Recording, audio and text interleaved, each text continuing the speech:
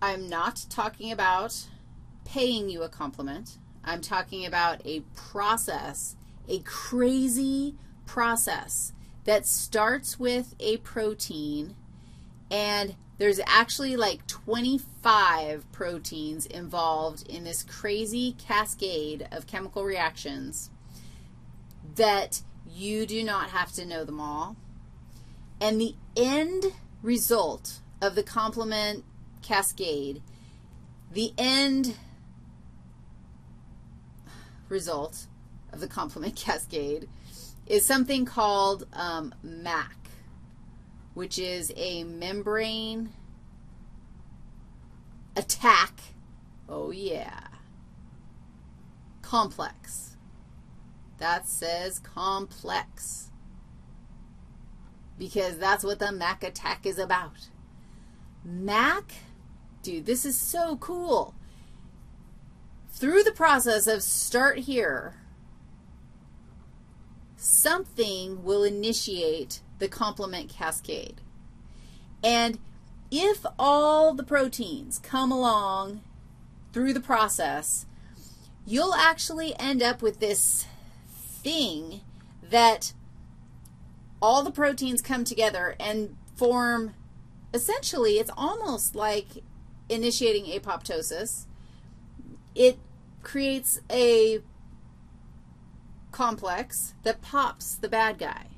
So the membrane attack complex pops the pathogen.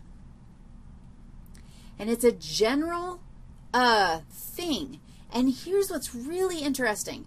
Something initiates complement.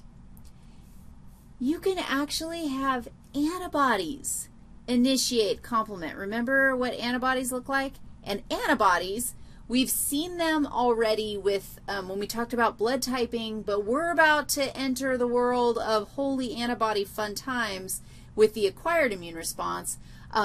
Antibodies have this little place, like a little receptor zone in their armpit, and that actually binds with one of the first chemicals in the complement cascade and can initiate the cascade. So the presence of antibodies, there's lots of antibodies if you are initiating a serious immune response to a bad guy, especially after we've activated the acquired immune response, which we haven't talked about yet. Lots of antibodies mean we'll have lots of opportunities to go through this complement cascade. Members, now, the end game is this membrane attack complex. But the fact is that all of these 25 intermediate chemicals along the way also have various functions. For example, some of them are inflammatory cytokines or mediators of inflammation molecule. So they're gonna initiate an inflammatory response. Others are opsonins. Oh yeah, what's that word mean? Opsonin. I honestly can't remember if I told you what this meant yet. An opsonin is any chemical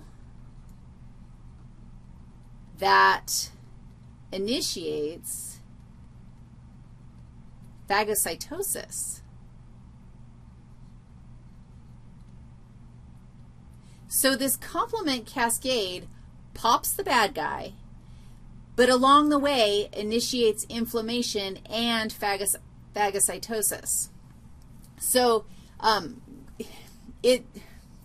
we're basically creating a chemical doo-doo storm when we have an immune response. And even though we've separated out innate and acquired, they absolutely overlap. The next lecture, we're going to talk about the acquired immune response and highlight those places where there actually is significant overlap. But you can save that fun times for then. Okay, bye-bye now.